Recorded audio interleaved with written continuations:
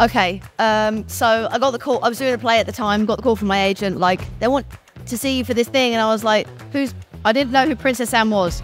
So I did my research. I went in for the first meeting.